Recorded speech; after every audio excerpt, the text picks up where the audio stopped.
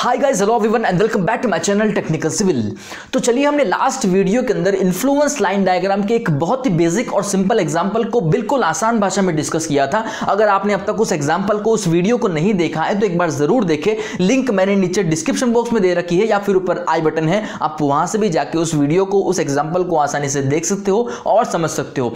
आज अगर इस वीडियो की बात करें तो आज हम इस वीडियो के अंदर फिर से एक और इन्फ्लुएंस लाइन डायग्राम के एग्जाम्पल को सॉल्व करने जा रहे हैं। लेकिन जैसे कि हमने आपको लास्ट वीडियो के अंदर ही बताया था कि हम जैसे जैसे आगे एग्जांपल्स को सॉल्व करते जाएंगे वैसे वैसे हम उनकी डिफिकल्टी लेवल को भी इंक्रीज करते जाएंगे। ठीक है, तो उसी के अकॉर्डिंगली हमने यहां पर एक नया एग्जांपल ले रखा है। एग्जांपल को शुरू करने से पहले आप सभी से एक बार रिक्वेस्ट करूंगा कि अगर आपने अब तक हमारे चैनल को सब्सक्राइब नहीं किया है तो प्लीज सब्सक्राइब कर ले। बाजू में एक बेल आइकन का बटन है, उसे भी प्रेस करें ताकि जो भी हमारी नई नई टेक्निकल अपडेट्स है उनकी नोटिफिकेशन आपको सबसे पहले मिले। चलिए तो शुरू करते हैं इस एग्जांपल को और देखते हैं कि आज हम कौन सा सवाल, कौन सा एग्जांपल इन्फ्लुएंस लाइन डायग्राम का सॉल्व करने जा रहे हैं। वो ये रहा बिल्कुल आपके सामने, जिसके अंदर आपको कहा गया है two wheel loads 12 kilo Newton and 20 kilo Newton with fixed distance 2 metre between them and 12 kilo Newton is leading. इसका मतलब ये है कि आपको यहां पर दो व्हील लोड दे रखे हैं, 12 किलो न्यूटन का है और दूसरा 20 किलो न्यूटन का है,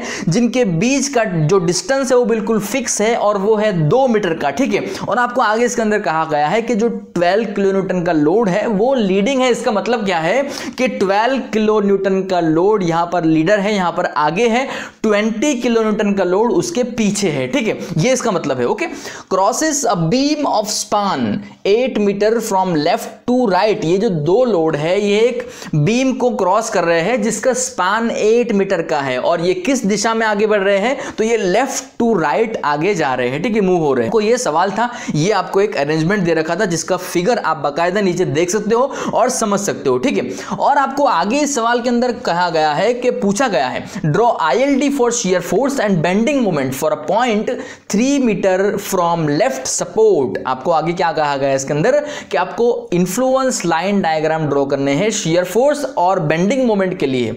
कहां पर, तो लेफ्ट सपोर्ट से 3 मीटर की दूरी पर। आपको लेफ्ट सपोर्ट मतलब A से 3 मीटर की दूरी पर आपको shear force and bending moment diagram draw करने हैं ILD के लिए। ठीक है, और आपको आगे इसके अंदर कहा गया है and find maximum values of shear force and bending moment. आपको मैक्सिमम वैल्यूज भी बतानी है। ठीक है, तो ये कुल मिला के सवाल था पूरा, जिसके अंदर आपको समझना ये है कि आपको किस तरह से कौन सी वैल्यू दे रखी है और आपको इसके अंदर क्या पूछ रखा है। क्योंकि बेसिक चीज यही होती है, आप जैसे भी डिजाइन करो या फिर आप एनालिसिस करो, कुछ भी करो, लेकिन आपको पहले सवाल पता होना चाहिए। ठीक है, आपको करना क्या है पहले ये पता होना चाहिए। ओके, तो बेसिक चीज ये थी, हमने सवाल समझ लिया, यहाँ पर अरेंजमेंट देख लिया उस बीम का क्या है, किस तरह से लोड आपको दे रखे हैं। चलिए अब आगे बढ़ते हैं क्वेश्चन की ओर। अब देखिए, आपको सवाल के अंदर कहा गया है कि 3 मीटर की दूरी, तो हम यहां पर उसे C मान लेते हैं। ठीक है, सेक्शन C हम नाम दे दिया हमने उसे। तो C के ऊपर आपको शियर फोर्स और बेंडिंग मोमेंट ड्रॉ करने हैं डायग्राम। ठीक है, और अगर आपने लास्ट वीडियो देखा होगा तो आपको पता होगा कि इसके लिए हम शियर फोर्स और बेंडिंग मोमेंट डायग्राम ILD के लिए किस तरह से ड्रॉ करते हैं। मैं आपको बिल्कुल आसान भाषा में और अच्छी तरह से समझा रखा है सारी चीजें कि आपको किस तरह से ये डायग्राम्स को ड्रॉ करना है, कितना आसान है। ठीक है, और वो डायग्राम जो है वो इन दोनों इक्वेशन के बेसिस पर ड्रॉ किए जाएंगे। ठीक है, शियर फोर्स और बेंडिंग मोमेंट के आगे और एग्जाम्पल है, आगे और उसके फॉर्मूले वो आपको बताऊंगा। ठीक है, चलिए तो अभी फिलहाल हम गौर करते हैं शियर फोर्स के लिए। तो शियर फोर्स के लिए आपके पास दो इक्वेशन थी, जैसे कि आपको लास्ट 2 वीडियोस को अगर आपने देखा होगा तो आपको पता चल गया होगा।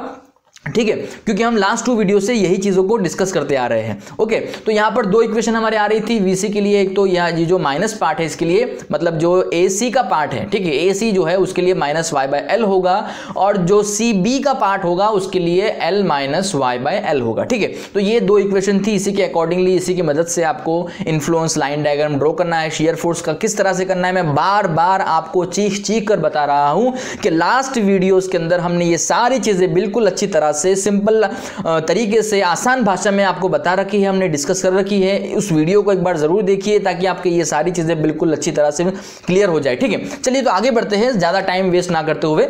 यहां पर हम सीधे निकालते हैं VC। ओके, VC क्या हो रहा है, यहां पर शियर फोर्स क्या है, मैक्सिमम शियर फोर्स अगर आप बात करें। देखिए, मैक्सिमम शियर फोर्स अगर आपको पता करना है तो किस तरह से पता करोगे आप, देखिए यहाँ पर जो है x/L जो है वो है 0.375, ओके, और ये जो पॉजिटिव शीयर फोर्स है वो 0.625। तो यहाँ पर अगर हमने क्या करना होता है कि जब हम एक्चुअल शीयर फोर्स निकाल रहे होते हैं तो हमें उसे उस लोड को, जो भी उसके ऊपर लोड होता है, उन लोड्स को आपको मल्टीप्लाई करना होता है ऑर्डिनेट्स के साथ। मान लीजिए आपके पास ये 2 लोड है, ठीक है, तो आपको इनकी ऑर्डिनेट के साथ मल्टीप्लाई करना होगा तो आपको वो एक्चुअल शीयर फोर्स देगी, ठीक है।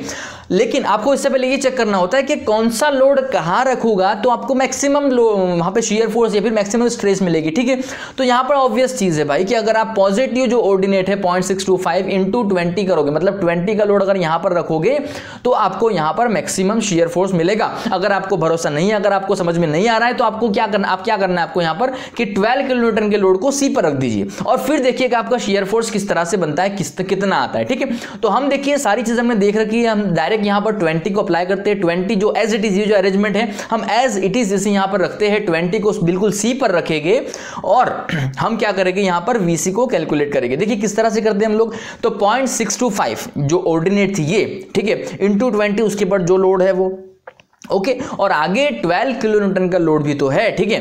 तो वहां पर हमने उसकी ऑर्डिनेट किस तरह से निकालनी है ये भी मैंने आपको लास्ट वीडियो के अंदर बताया था, ठीक है। आपके इस पूरे स्पान के ऊपर किसी भी सेक्शन के ऊपर आपको कहीं भी किसी के भी लिए अगर आपको ऑर्डिनेट निकालनी है तो आप आसानी से इन दोनों इक्वेशन का यूज करके निकाल सकते हो, ठीक है, बिल्कुल आसान है ये। चलिए तो आगे बढ़ते हैं। तो यहां पर देखिए 2 मीटर, मतलब ये 3 और ये 2, 5 मीटर की दूरी पर ये जो ऑर्डिनेट आ रहा था पॉजिटिव शीयर फोर्स का वो था 0.375 और इसके ऊपर जो लोड है वो 12 किलोन्यूटन का है, ठीक है। तो हमने यहां पर इसे मल्टीप्लाई किया और दोनों को ऐड करने के बाद हमारे पास 17 किलोन्यूटन का शेयर फोर्स हमें यहां पर मिल रहा है, ठीक है, जो कि मैक्सिमम है। अगर आप चेक करोगे 12 किलोन्यूटन के लिए तो भी आपको पता चल जाएगा कि वो अराउंड 50 आ रहा है, ठीक है, 15 किलोन्यूटन, सॉरी 15 के अराउंड आ रहा है वहां पर, जो कि 17 से कम है। तो हमें क्या करना है, हमें मैक्सिमम फाइंड आउट करना है, इसलिए हमने यहां पर 17 ले रखा है, ठीक है। चलिए तो ये तब बहुत सिंपल चीज थी शेयर फोर्स निकालना इस पूरे डायग्राम की मदद से, ओके। आगे बढ़ते हैं बेंडिंग मोमेंट के लिए।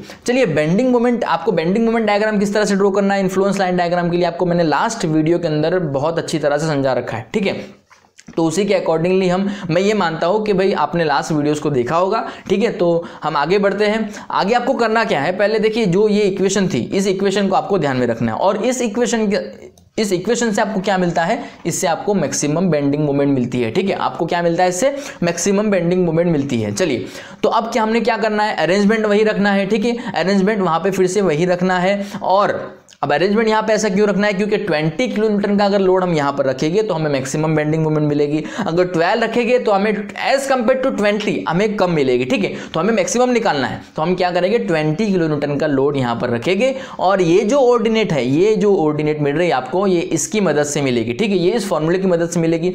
लेकिन जो बाकी की बची हुई ऑर्डिनेट्स है, ये जो ऑर्डिनेट है, ठीक है, ये वाली 1.125 की ऑर्डिनेट जो थी, मतलब 2 मीटर की दूरी पर जो 12 किलोन्यूटन की नीचे वाली जो ऑर्डिनेट थी वो अगर आपको निकालनी है तो वो आपको सिमिलरिटी ऑफ ट्राइंगल्स का रूल जो होता है उसको इस्तेमाल करना होगा, जो हमने लास्ट वीडियो के अंदर अच्छी तरह से आपको एक्सप्लेन कर रखा है, ठीक है। तो उसी का आपको इस्तेमाल करना है इसके अंदर कि भाई 1.875 डिवाइड बाय जो ये डिस्टेंस था पूरा, ठीक है, वो इज इक्वल टू ये जो आपको ऑर्डिनेट इसे हम मान लेते हैं y1 डिवाइड बाय ये डिस्टेंस, ठीक है। तो आपको इस तरह से ये 1.125 मिलेगा, जो कि बहुत आसान है, बहुत सिंपल है। आई होप कि आपको ये समझ में आ गया होगा, ठीक है। चलिए तो इसके अकॉर्डिंगली, इस इक्वेशन के अकॉर्डिंगली हमारी मैक्सिमम बेंडिंग मोमेंट कितनी आ रही है, मैक्सिमम बेंडिंग मोमेंट हमारी आ रही है यहाँ पर, सॉरी ऑर्डिनेट कितना आ रहा है यहाँ पर 1.875, ओके। यहाँ पर x जो है वो आपका लोड का डिस्टेंस होता है सपोर्ट A से, ठीक है, और यहाँ पर L जो है वो आपका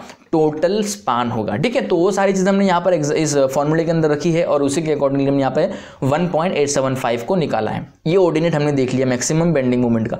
अब आपको क्या करना है, आपको इन दोनों लोड की वजह से कितनी टोटल बेंडिंग मोमेंट वहां पर प्रोड्यूस होगी वो निकालना है। तो वो किस तरह से निकालेंगे हम, तो ये भी बहुत आसान है, ordinate into load, ordinate into load, आपको बस यही करना है, इसके अंदर नई चीज और कोई नहीं है, ठीक है। आपको क्या करना है, सिर्फ यहाँ पर ऑर्डिनेट इनटू लोड करना है। तो देखिए ऑर्डिनेट आपके पास 1.875 1.875 into load 20 plus 1.125 into load 12 kilo Newton, that is equal to 51 kilo Newton. ठीक है, ये हो रहा है हमारे पास मैक्सिमम बेंडिंग मोमेंट, जो कि बहुत ही आसान था और बिल्कुल सिंपल तरीके से और बिल्कुल रैपिडली क्विकली हमने ये दोनों चीज़ों को आसानी से निकाल लिया है। ठीक है, तो यही इस मेथड का बेनिफिट है, एडवांटेज है कि आप bending moment, shear force, reaction वगैरह बिल्कुल चुटकियों में निकाल सकते हो इस मेथड का इस्तेमाल करके। ठीक है, तो आई होप कि आपको इस मेथड के अंदर, इस एग्जांपल के अंदर बिल्कुल अच्छी तरह से हमने जहां समझाया है वो समझ में आ गया होगा। और नेक्स्ट आने वाले वीडियोस के अंदर हम और अलग अलग एग्जांपल को लेकर आएंगे आपके लिए और उसके अंदर हम सॉल्व करेंगे, डिस्कस करेंगे जो भी डिफिकल्टी आपको होती है उसके अंदर। ठीक है, तो उम्मीद करता हूं कि आपको आज का वीडियो पसंद आया होगा। अगर आपको आज का वीडियो पसंद आया हो, समझ आया हो, तो प्लीज इसे लाइक करें, शेयर करें, सब्सक्राइब करें and don't forget to press in the bell icon to get my regular updates. Thank you.